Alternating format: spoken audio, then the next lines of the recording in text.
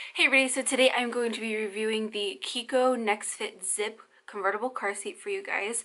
We've had this car seat I think for around 4 or 5 months now, and I just wanted to go over some of the key points of the car seat, show you up close what it looks like and all the things it comes with. Stuff. At the end of the video, I'm going to mention the differences between all the different versions because I know there's a few versions now of the Chicco NextFit, and one of the questions I had when looking at it was, what's the difference between all of them? So I'm going to go over that at the end, and then at the very end, I'm going to go over my thoughts and stuff like that. So I'm going to go ahead and jump into stuff just because I don't want this to be a super long video. But I did want to say first and foremost, you know, I'm not a car seat tech, I'm not a professional, I'm not paid by Chicco or anything like that. This car seat was bought by my mom for Sophie for her birthday. So thank you to Grandma. But, you know, I'm not a professional of any kind. This isn't going to be like an install video or anything like that. There's plenty of those videos on YouTube. I will also try to link down below some information on finding a car seat tech near you. I know it can be a little bit tricky. Sometimes your local fire department and police officers are trained in that, so if they are, that's a great place to start. My health department has somebody trained there. Also, I'm probably gonna say easy or it's super easy or something like that 1,002 times, but it's because it is. So excuse me if I say that word a lot, but I don't really have any other words for this car seat. But before I ruin any more of the video, I'm just gonna go ahead and get started with some stats for you guys. The Chicco NextFit Zip retails for around $349.99 in US dollars. My mom bought this off of albibaby.com. I'm also going to have this website linked down below for you guys because that's where we also bought her infant car seat from, which she has the Chicco KeyFit 30. That's what we bought from there. And we love albibaby.com. It's what I recommend to everybody because most of the time they have a 20% off coupon and it applies to the car seats. So it's amazing. But like I said, this car seat does retail for around $350 in the US. If you're looking for general stats, this car seat goes from 5 pounds all the way to 65 pounds, and it goes from 49 inches or smaller. So there's just those general stats for you. It also does have a newborn insert that you can use from 5 to 11 pounds. It does say in the manual, which I'm also going to link down below for you guys because I feel like Chicco's manuals are really thorough and I love that about that company. But it did highlight right underneath that newborn insert that if you have a premature baby, to talk to your doctor about using this car seat. I'm not sure if that's in every car seat manual. I don't remember it being in the Chicco KeyFit 30. I'm not 100% on that. I don't know if that's something that they just widely say about preemies because I know with preemies you have certain roles and stuff like that and you gotta be extra careful. But I did want to throw that in there because I know that I have some preemie moms who watch me and I just wanted you guys to be aware of that. So just check with your doctor if you're looking to use this for a premature newborn. Excuse me if I'm looking down, I have a ton of notes on this for you guys so I didn't miss a thing. But for more specific stats, it rear faces from 5 to 40 pounds and then it forward faces from 22 to 65 pounds and 49 inches or less. And then right underneath that in the manual it says how Chicco and the AAP, which is the American Academy of Pediatrics, recommends that you rear face up until 2 years old, if not longer, or whenever your child reaches that specific requirement of the car seat. So I just wanted to throw that in there, and I think that's pretty bomb that Chicco is on board for extended rear facing. So now that I've gone over all the general kind of stats and stuff, like quick information for you guys, I'm now going to pan to a clip of me showing you the car seat up front. I'm going to cover installation and securing, accessories, and then when it pans back to me, I'm going to go over the differences in the versions and also my thoughts on the car seats. But yeah, so I'm just going to pan to that clip for you guys right now. So this is the Chicco NextFit Zip that I have. I wanted to give you guys a quick overview of the car seat zoomed out before I went ahead and zoomed in to more of the individual parts that I'm going to go over. But this is the whole thing. I'm going to insert somewhere down there, the bottom of the video, what color I have. I can't remember the name of it exactly, but it's coming up pretty true to color. I'm going to go ahead and get started. The first thing I'm going to talk about is installation. So one of the first things that I wanted to talk to you guys about was the latch system. It's super, super easy to use this system. It's what Mark and I use in our Subaru and what my mom uses in her Ford Escape and her Ford Fusion. We all really like the latch system. Like I said, it's really easy to use. And down here, it does have this kind of cubby hole to put the latch system into when you're not using it, because if you're not using it, it should be put away.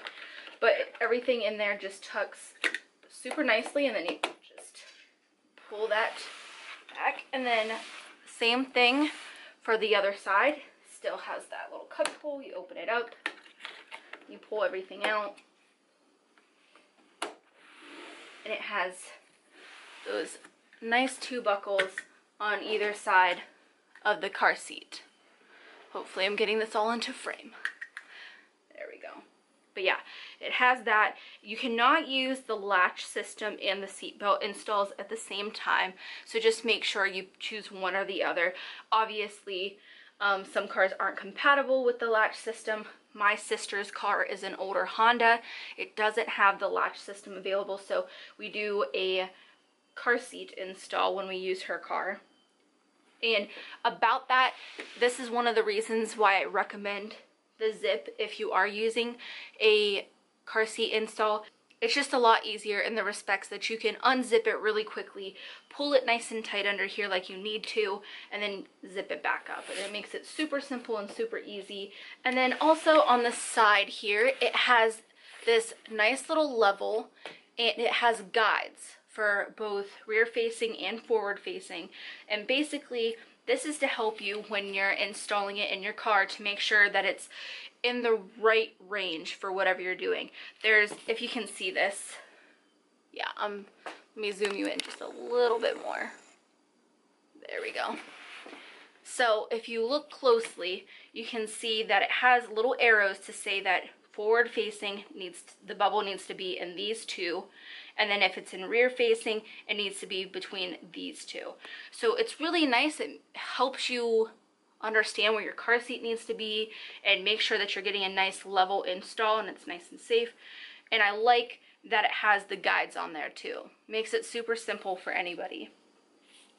The next thing is these recline positions. There's 9 of them, as you can see down here on the bottom, and the level is to also help you know if the recline position is compatible with forward facing or rear facing. You know, some of them you can't do if you're rear facing.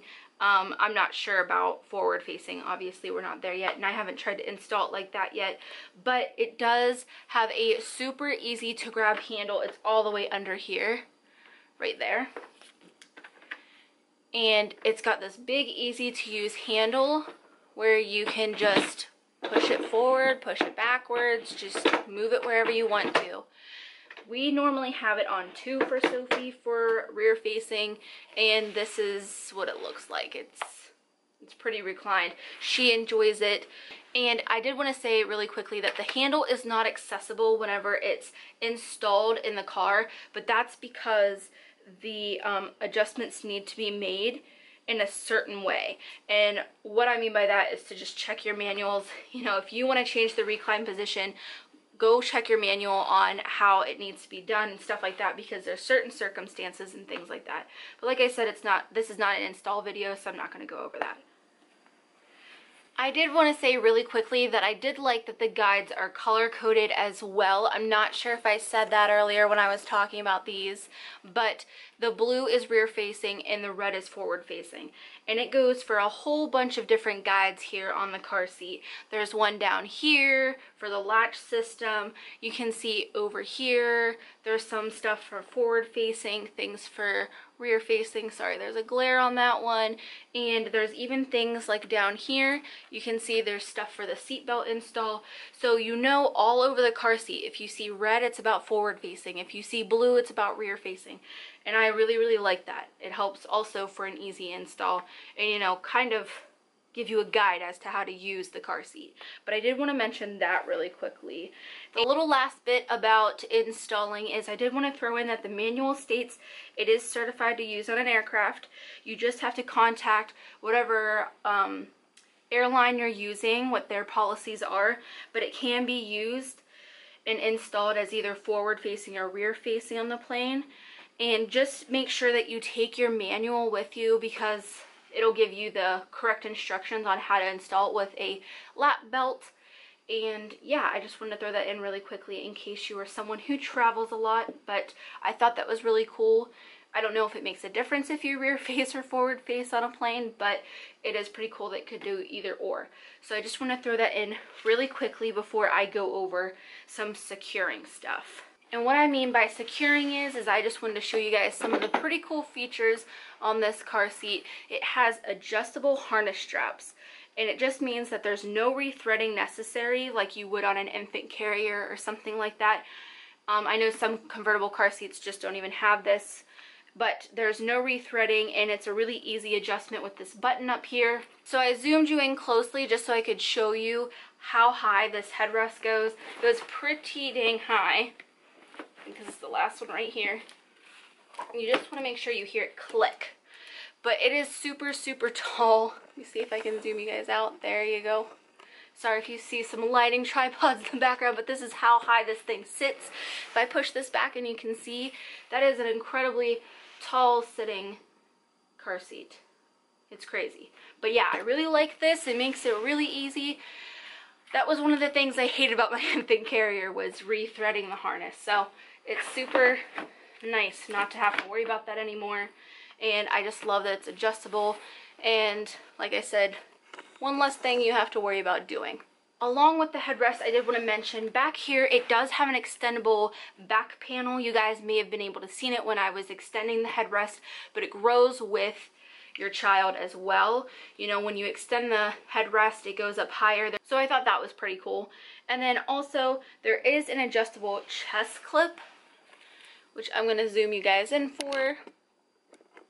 Sorry if this video is just all kinds of like wonky and weird. I don't have my helper Mark, he is babysitting right now. But the adjustable chest clip has two different settings you can put it on. This outward setting is for bigger babies, and then this inward setting is for smaller children. And the manual just says to find whatever fits best for your child. Sophie is pretty tiny for her age. I think she's like in the 15th percentile or something like that the last time we went to the doctor. So we tend to keep it on the inward position, but you know, I thought that was pretty unique. I've never seen that in a car seat before. And then right below it is the infant insert. This you can use from 5 to 11 pounds. It's really cushiony, just like everything else is. And then if you just want to go ahead and remove it, like, you know, when we got it, it was already in here, and Sophie was obviously already over 11 pounds. It's not too hard to take out.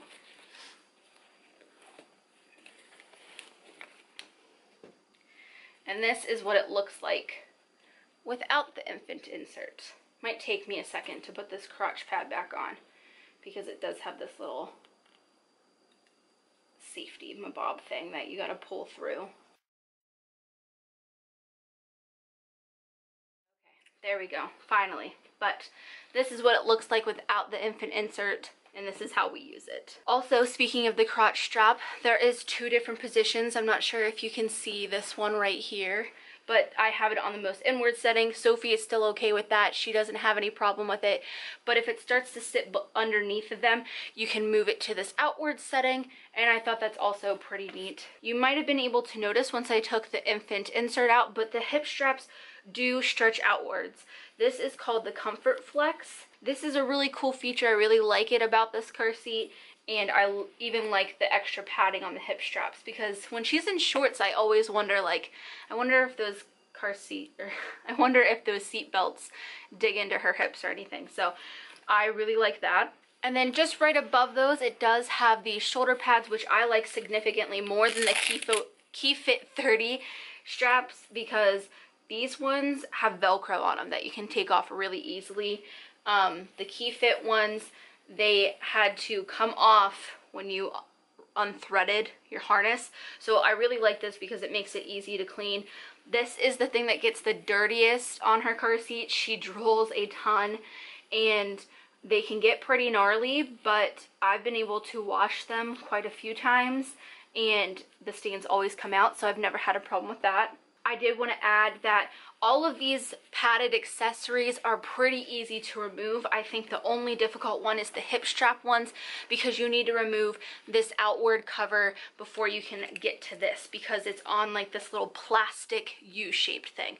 But I really like the padded accessories that it comes with. And then speaking of the zip cover, obviously that's one of the things that is the biggest part of this car seat. I'm gonna zoom you guys out so I can show you really quickly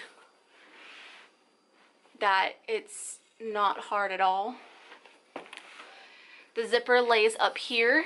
You can't even see that. It lays up here behind the button for the headrest, and you just zip it down and around.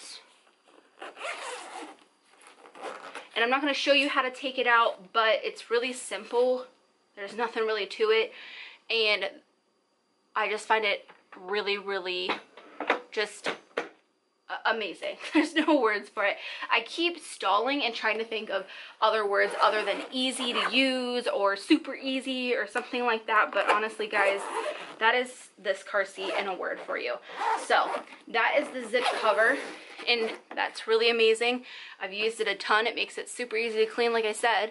And then the last little thing is this insulated cup holder right here. As you can see, it's got a nice little insulation inside, and they make it really easy for their cup holders. Not sure if all car seats are this way, but it also does have a few different positions. And then the last little thing is that the tightening strap down here, which you pull to tighten the straps in the car seat, has a little handle on it.